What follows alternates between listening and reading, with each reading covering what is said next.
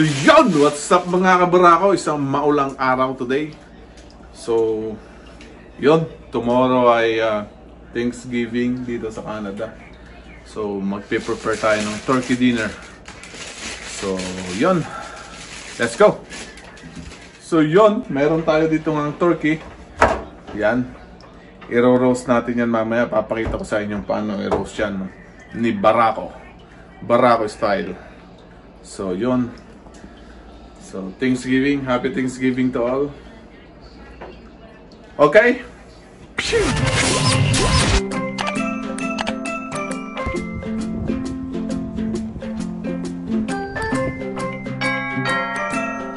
So, yun. Isahan na natin tong turkey. So, make sure lang yung turkey nyo ay defrost na. At least one day siya na defrost. Para mas maganda na. Okay. So, umpisahan ko na to. So, yung turkey to. So, yan. Tapusin ko lang. So, yan, turkey natin. Ang laki na. Saktong-sakto. So, natanggalin nung mga tulad dito, leeg. Ito. Leeg niya, kailangan tanggalin yung nasa loob.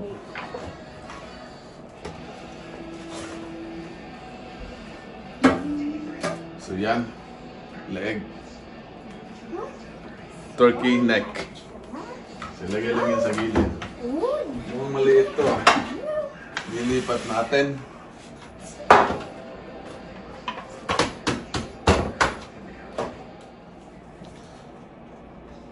So yung leg, yung mga laman dito sa loob, tatanggalin. Yan. Itong puwet, lagay lang dyan sa gilid. So, ito, may laman yan. Yan, laman loob. Tapon na natin. Lagay natin dyan. Make sure na wala ng laman yung loob.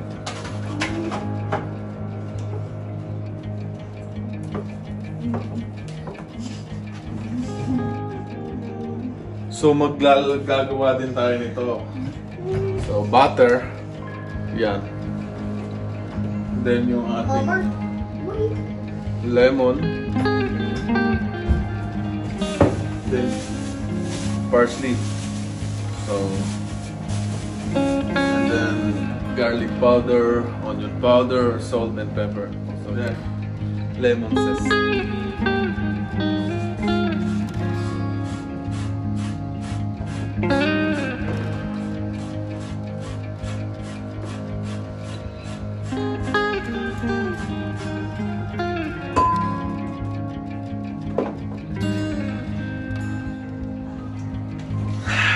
So yan, okay na yung ating butter mix.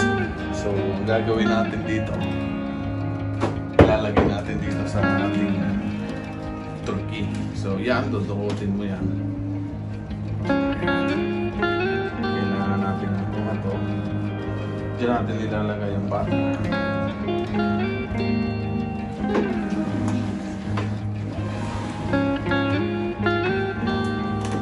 Susuk natin dyan yung butter mix.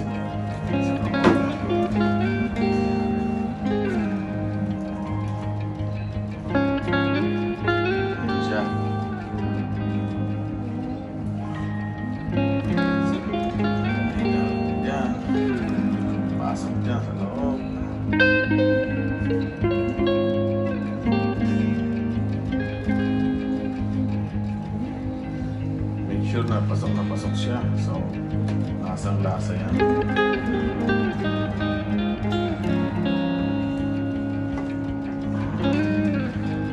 Bawat singit. So, yan. Meron na lahat.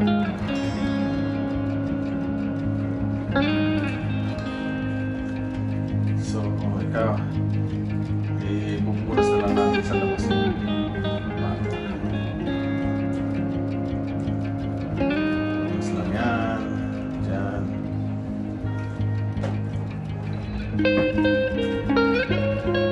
Sa loob.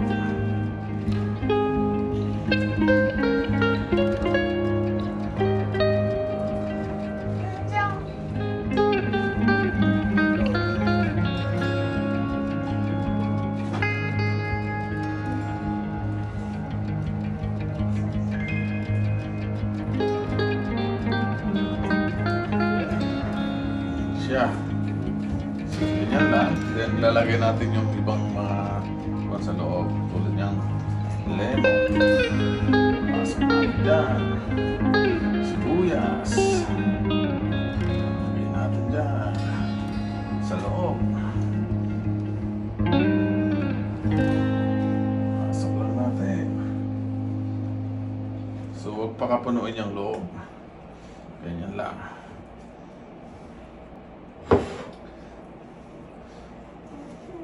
So, okay na yan.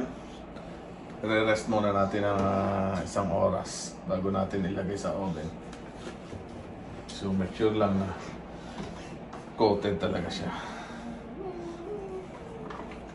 Yan. So, re-rest lang natin yan. So, yan ang ating turkey. Bango. So, re-rest muna natin bago natin i-open. Okay.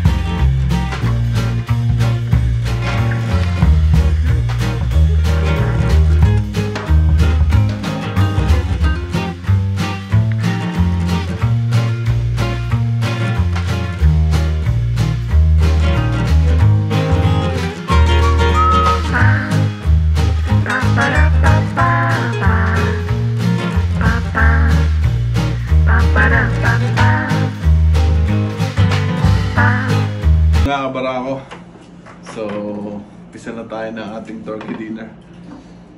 Tikman na natin itong turkey. So yun, ito nga yung turkey. Tagal maluto.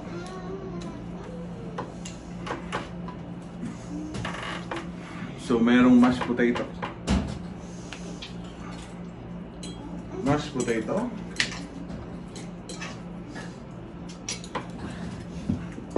Ayaw ni Mrs. sumama sa camera. Camera siya daw siya. So meron din tayong homemade gravy. Ayan.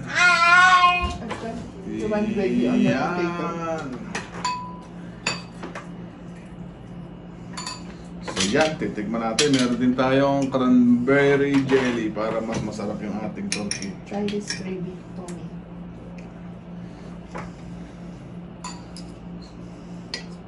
Cranberry jelly. Yan.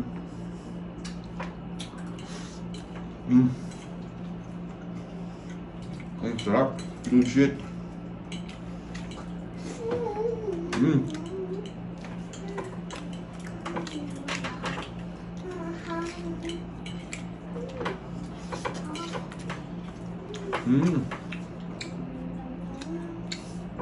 Lambot. Sarap niya.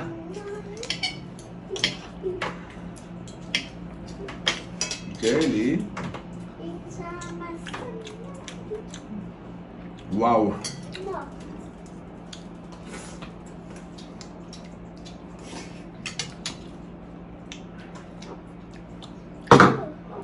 So na to. So meron din tayong wine. Ma-match natin to sa ating turkey. So it's Chateau Courtelac. Kung tama. From Bordeaux. Yan, Bordeaux. Appellation d'origine protégée. So ang grapes niya, Merlot, Cabernet Sauvignon. Yan, 2018. It's a good wine. French wine. So titikman natin. So open na natin yung wine. Nauuhaw na yung bahayala ko. Ha! Joke. Masarap kasi yan, may wine eh. So, yun lang, pagbubukas niyan. Dito. Kung hindi nyo matatanong, dati akong sommelier na walang nabebentang alak. Dati po ako na-work sa isang bar resto. So, may idea tayo sa mga wines. Kung saang region. Ito, tulad dito. Tsaka red wine, it's good for the heart. Bordeaux region to. So it means yung mga alak na produce doon, iisa lang yun doon sa isang region na yun. Tulad ng champagne. Hindi matatawag na champagne kung hindi from Champagne, France. Dahil kung hindi, sparkling wine na yun. So ganyan siya, tutusok nyo. Yan. Paikot.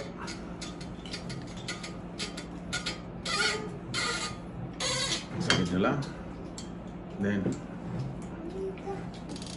taas. Oh, napasobra.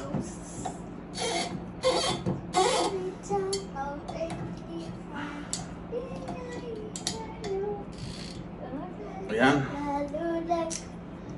Then, paikutin lang na gano'n. So, perfect. Wow. Yung aroma niya, citrusy. Wow, ma-hint ng cinnamon.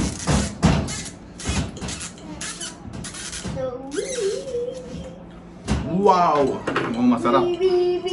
So, titikman natin. So, yan.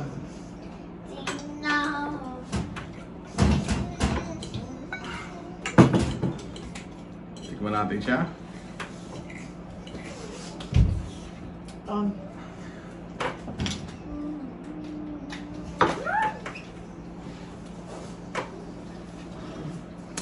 Wow. Medium bodied. It's medium body. Medium body, medium body. Sarap. So, yun. Lalagyan ko lang si Mrs. Kaunti daw. Ganyan lang ang paglalagay. Oo.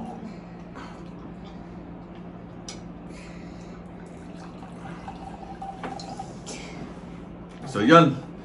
I-enjoy ko lang yung dinner. Okay. Happy Thanksgiving to all.